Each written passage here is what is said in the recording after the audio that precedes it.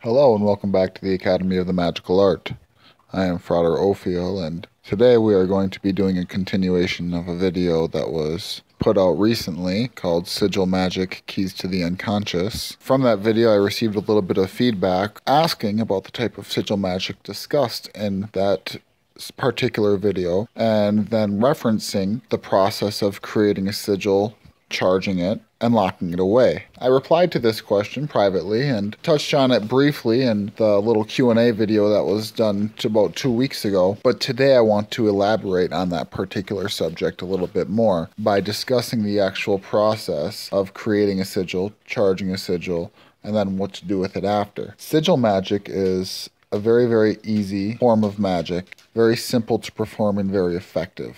It is effective because it operates off of taking a conscious thought, a statement of intent or desire, from the conscious left brain and transferring it to the creative right brain to be gestated and prepared for manifestation. Its efficacy is on such a level that it has been used repetitively through various forms of magic. So, how do we do this? Well, it all starts with a thought. It all starts with a statement. Forming a clear, concise idea of what you want to manifest, of what you want to create in your physical reality. Taking a pen and piece of paper and writing it down. Again, this is what's referred to as your statement of intent or statement of desire. That is our logical left brain communicating, this is what I want. So to take that and transfer it to your right brain, the first step would be to eliminate all of the vowels and all of the repeating letters. Again, you want to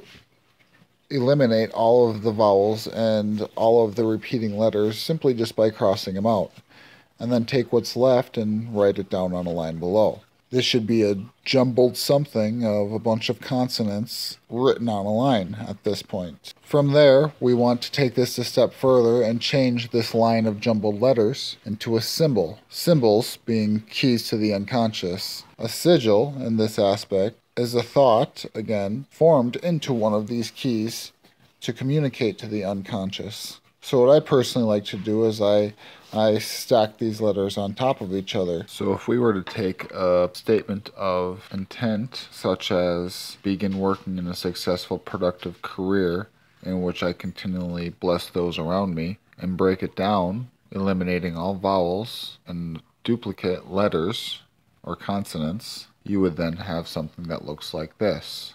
Then taking it a step further, we begin to stack each one of these letters on top of each other until it forms a cohesive symbol or a sigil. Some would say from that point we can then take it a step further and even change it a bit more, allowing it to take on more of a symmetrical, symbolic form than just a bunch of letters stacked on top of each other.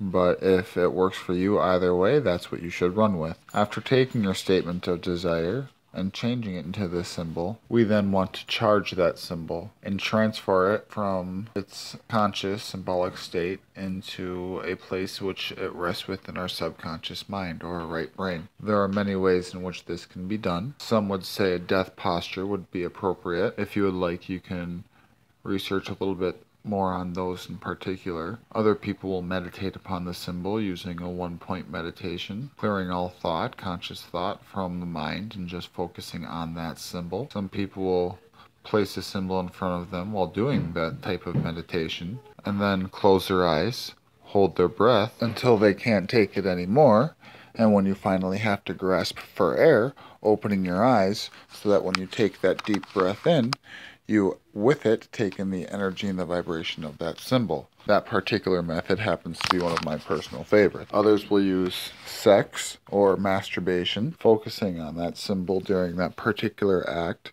and then at the point of climax, again, focusing further, staring at the symbol and allowing it to soak into the subconscious mind. There are other methods of charging a sigil.